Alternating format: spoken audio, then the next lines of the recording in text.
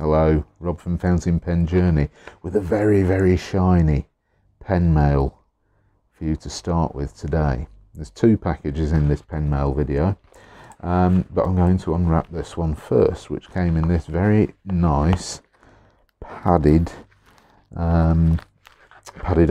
I'll have to do this off camera and cut through the sticky tape. So this was a purchase from eBay.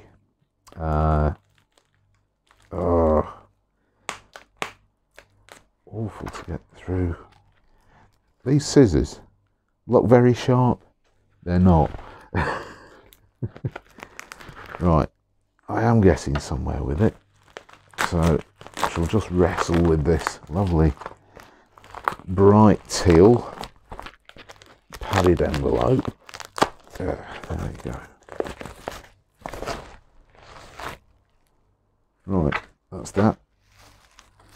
More bubble wrap, well protected. Always good to get well protected pens through the post, because the Royal Mail here in the UK has a nasty habit of sort of sometimes damaging items in transit if they're not packed correctly.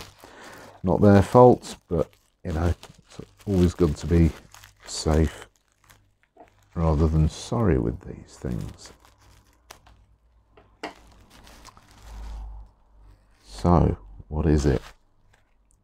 Vintage pen, Lamy. Yeah, so this is, if you like, it was almost the precursor to the Lamy 2000. We've got the Lamy L at the end of the barrel there. Nothing on the finial. Got the little ears for the cap, which is plastic. This doesn't feel like mackerel on. Could be. We've got a breather hole there on the feed and black plastic. So this is a cartridge pen. Now, from what I believe, this is the Lamy 26P. Metal barrel, brushed metal barrel. This takes, rather than the usual Lamy proprietary cartridges, this actually takes standard international cartridges, as far as I'm aware. That was what my research said. So yeah, very nice vintage pen. I love the design of it. Been after one of these for quite a while. So looking forward to getting to grips with that pen. It is a lot slimmer than the Lamy 2000. It does feel certainly a lot slimmer. Similar in size, different nib configuration, but nonetheless very, very nice. And of course not the iconic clip, but still a perfectly functional clip. There we go. So, Lamy 26P, dated back to 1960s. So that's that one. Now, for those of you who like non-vintage pens or cheap Chinese fountain pens, here we go. I've got something for you. Now, I'm not going to allude to the fact that all of the vintage pen followers have probably just gone, oh no, I'll just stop watching at that point. So they've all gone now. So Chinese pen lovers, you're on your own.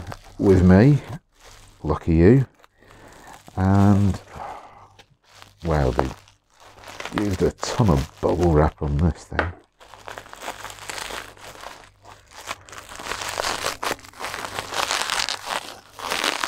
Oh, wow. Okay, so pen pouches. There we go. Wow, something stinks in there.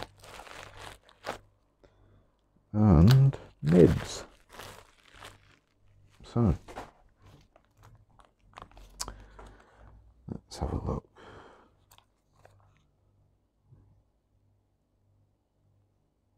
Yep, okay, 3 nibs. So what are the pens? There we go. Moonman M600s. I love these pens. Really, really love them. They're great pens. Parker Duo Fold, homage, rip-off. However you want to look at it. They are still very, very nice. Big, traditional looking pens. So we've got a bent nib with this. That's not a bent nib, that's a Fude nib. So that is going to be very, very good for line variation, depending on the angle you hold it against the paper. It's also going to drink ink like nobody's business. So this was the it's the cracked ice finish, which, to be honest, is like all the other cracked ice finishes. There's a bit of chatoyancy in there, there's a bit of sparkliness. Yeah, very attractive. Had to have that as part of the collection because I'm still trying to find a brown one, which seemed to have all been sold. But I saw these and thought, yeah, definitely go for the cracked ice finish.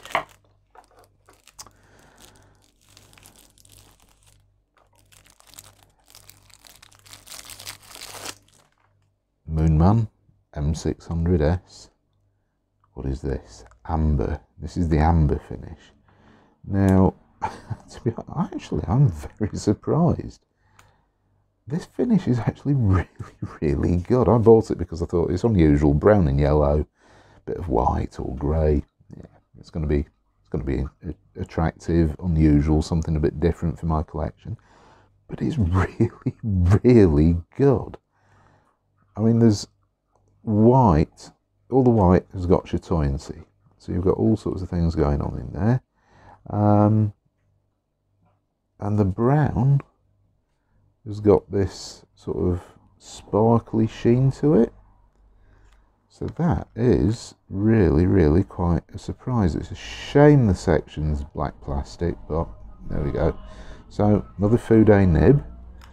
So there goes the M600 in the amber finish, which is, wow. I'm very impressed with this. This really is quite a good finish, so very happy with that. Very unusual. And there's more.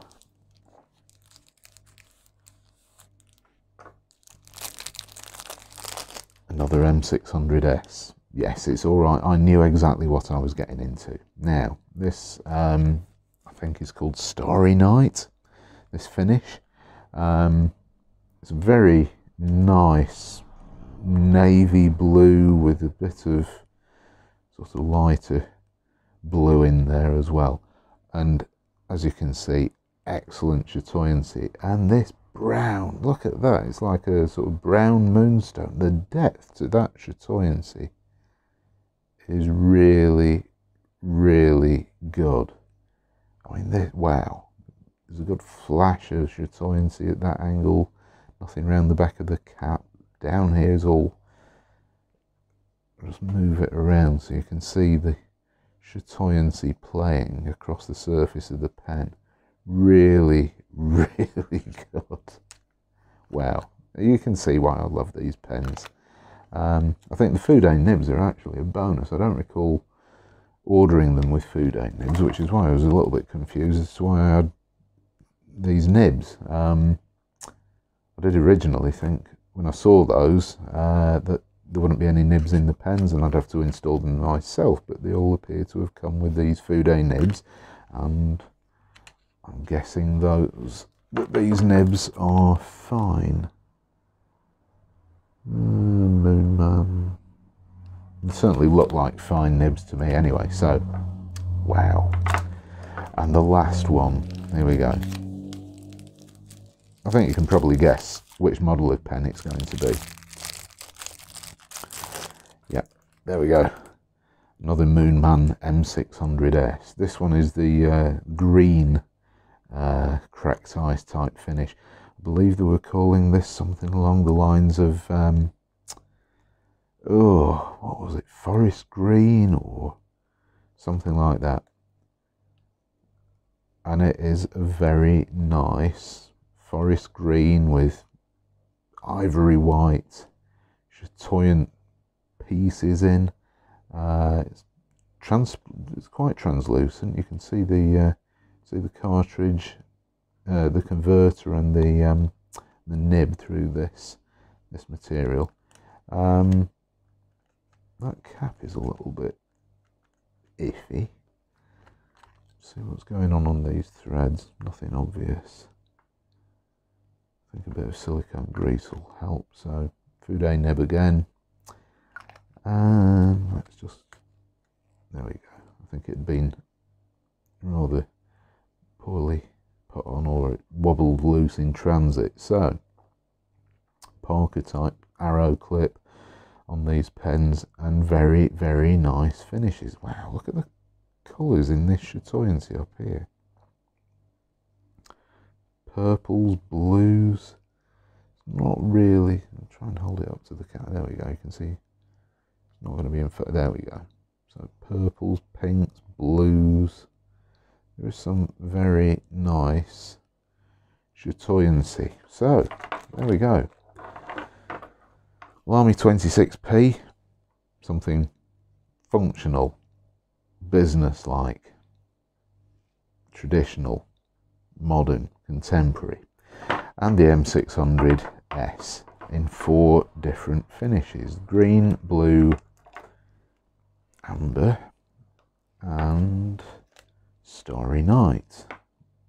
So there we go. 5 pens, all quite different designs, well, different colours if you like, but very, very nice.